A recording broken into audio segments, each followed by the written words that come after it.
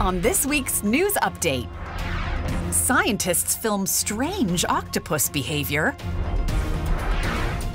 megacities grow around the world,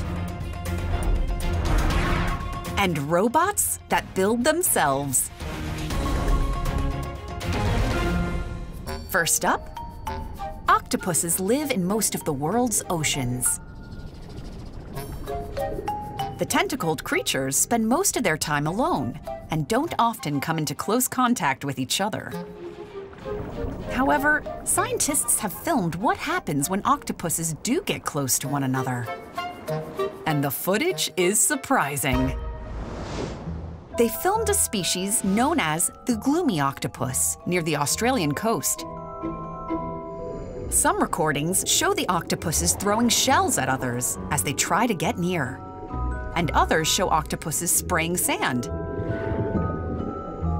Scientists are trying to find out if this behavior shows that octopuses like to protect their peace and quiet, or whether there may be another reason behind their unusual behavior.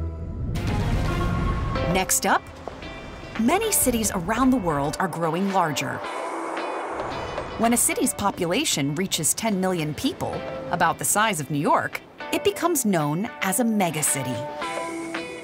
Huge megacities like Guangzhou in China are becoming so large that they are linking together with other cities. Known as a megalopolis, these huge areas are often home to more people than some countries. City planners, people who design cities, are working to make sure they grow into safe and healthy places to live.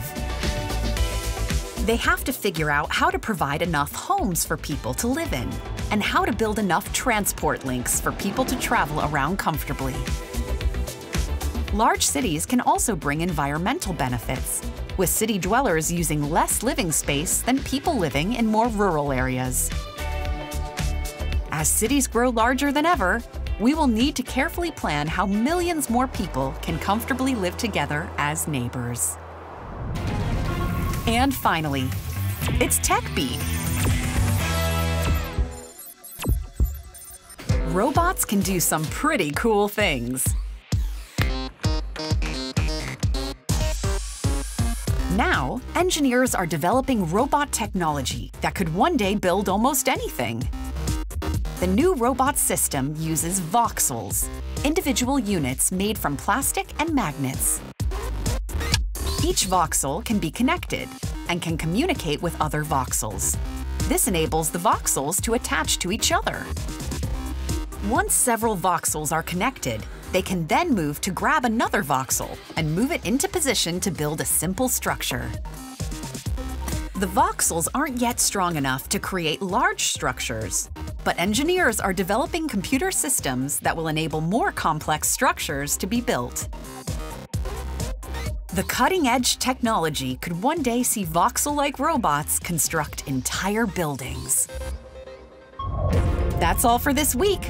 We'll see you next time.